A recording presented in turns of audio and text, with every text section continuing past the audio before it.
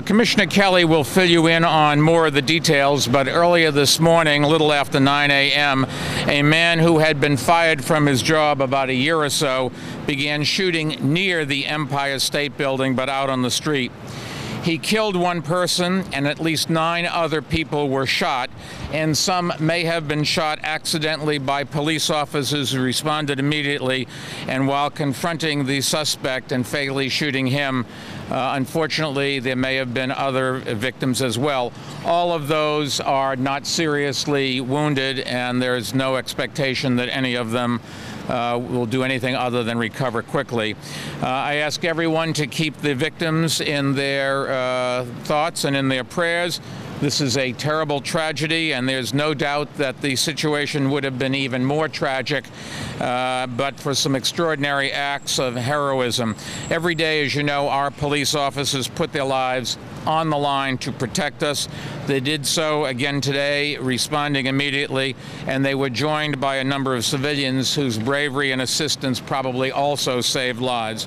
And New York City, as you know, is the safest big city in the country, and we're on pace to have a record low number of murders this year. But we are not immune to the national problem of gun violence. Let me now turn it over to Commissioner Kelly. Ray? Thank you, Mr. Mayor. I want to stress that what we have is preliminary information and it's an ongoing investigation, of course.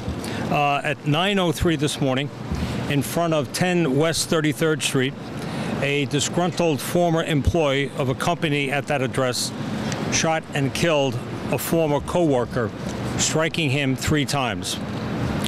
The subject, Jeffrey Johnson, age 53, then fled eastbound on West 33rd Street to 5th Avenue when he walked northbound along the curb line with a .45 caliber handgun secreted in a black bag that he had under his arm. A construction worker who had followed Johnson from West 33rd Street alerted 2 uniformed police officers who were on post in front of the Empire State Building's 5th Avenue entrance as part of our counterterrorism coverage. As the 2 officers approached Johnson, he pulled his .45 caliber semi-automatic pistol from his bag and fired on the officers, who returned fire, killing him. An additional 9 individuals were either wounded or grazed during the exchange, 6 of whom were removed to Bellevue Hospital and 3 to New York Presbyterian Cornell Medical Center. All are not likely to die. Johnson had been employed for 6 years at Hazan Imports, H-A-Z-A-N Imports, as a designer of women's accessories. During a downsizing at the company about a year ago, Johnson was laid off.